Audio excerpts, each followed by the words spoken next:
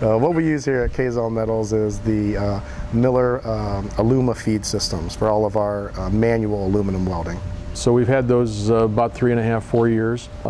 Basically on some military work where we're making some aluminum Navy parts. We've built 3 ship sets worth of parts now, and we've got some more coming up. Shops like us at K-zell here, we're in this to make parts, and we want to do them the most efficient as possible to make money. I mean, that's what we're here for.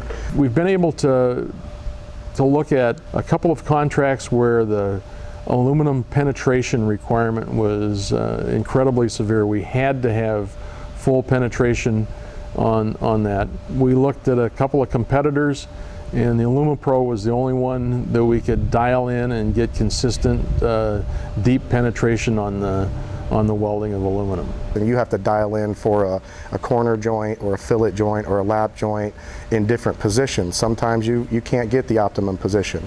So having the control right at the fingertip just allows the welder to change per weld, so that he can walk to one end of the part, do a corner joint in the vertical position, then he can come back, just switch the parameter set and do a fillet weld right then and there.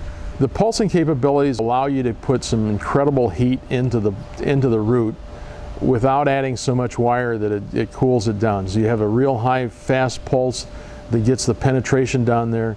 And it happens so quickly that it doesn't have a time to burn through or the puddle roll away from you, so it's controllable. The profile pulsing on the AlumaFeed system is that it gives you kind of a coined look. It's more of a TIG look, which is, it's a cleaner look. People just like seeing that. It's just a visually aesthetic look to it. It also helps control the heat in certain cases. As well. It's kind of a side benefit. What I like about the aluminum systems is they break up the starts, the steady state welding condition, and the crater into different programs or waveforms. Basically what that gives you is the ability to adjust the start separate from the welding condition, separate from the crater, and all vice versa. So you have a lot of control.